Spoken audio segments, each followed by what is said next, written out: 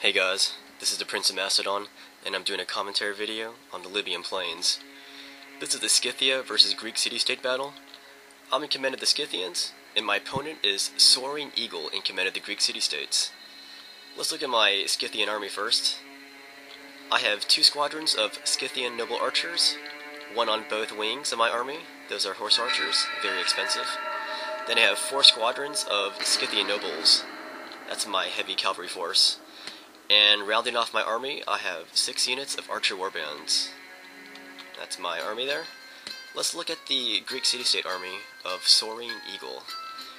He has 2 squadrons of generals armored bodyguard, and 2 squadrons of Greek cavalry. They're separated evenly on both wings. Then he has 5 units of Spartan hoplites, backed by 2 units of Cretan archers. After seeing my army, my opponent, SoaringEagle, he's going to spread his troops out into loose formation, hoping to minimize the damage caused by my arrows, and I have a lot of them. So it'll help a little bit. So I'm just going to push forward here while my opponent's reorganizing. Now, a lot of you people seem to think that taking a lot of light infantry is a bad idea, but that's because I don't think you play on low money, and I don't think you play online. So you're going to see the power of having this many archers. I'm going to move forward here. So my opponent's spreading his Cretans out too, but his Cretans are completely outmatched in this fight. I'm already shooting at them. Alright, so we're exchanging fire now, but his Cretans are completely outmatched right now. There's only 2 of them versus 6 of my guys on foot, and 2 of them who are horse archers. So my opponent's going to charge my archers.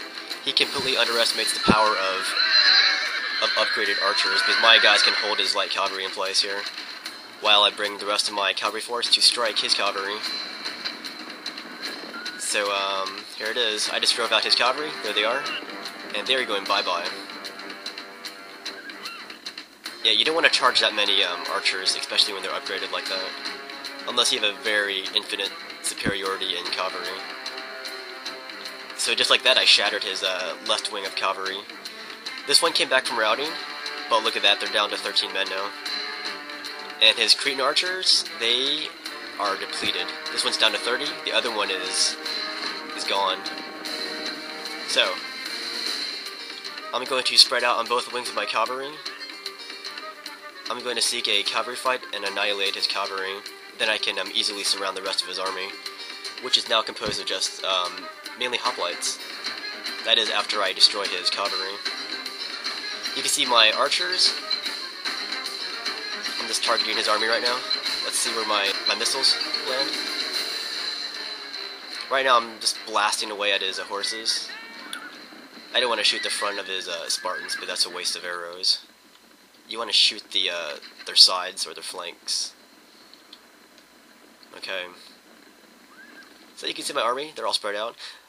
Oh, in case you're wondering why I don't have any flags, I turned off the flags so that it looks more realistic. Okay. So you can see me, I'm going to wrap around both flanks here. I'm going to keep his Spartans busy in the center here with my foot archers.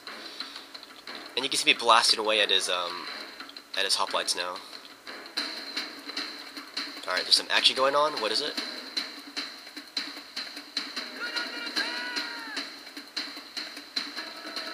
Oh, okay, that was just my my archers brushing up against the Spartans, but there were no casualties in that engagement.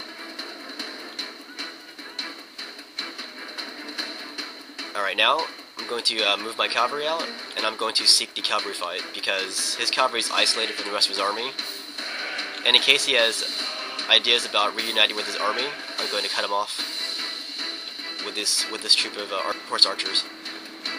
So here we go, it's going to surround him and destroy him. And there goes his cavalry force. See my whole horde of cavalry? This is how a steppe faction fights. Like, they will avoid like evenly matched battles, but they will seek to fight in situations where they're completely superior.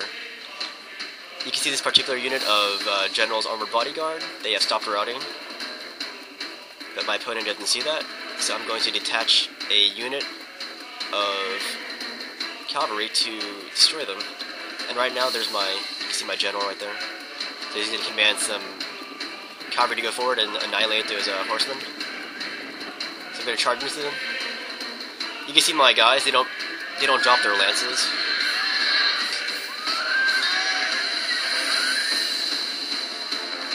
Alright, so you can see what my archers did to his Spartans right here. They are now down to 11 men from 81. And some of you seem to think that having this many archers is a bad idea. Personally, I don't like bringing this many archers. But if you're Scythian, you have to bring tons of them. So look at this destruction of his Spartan hoplites.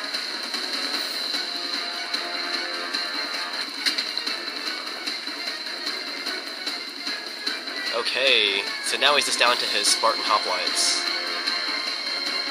And my troops are surrounding him right now. And he actually charged into my archers with his Spartan hoplites here. But he turned around when he saw my cavalry coming. So now my archers, they can pull their knives out and stab these Spartans in the back. And here comes the rest of my cavalry force and to the rescue.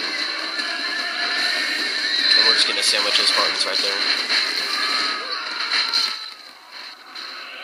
Alright, so he detached another Spartan hoplite unit to help out, but they're too late.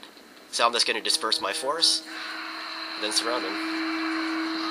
And now these Spartans are gone.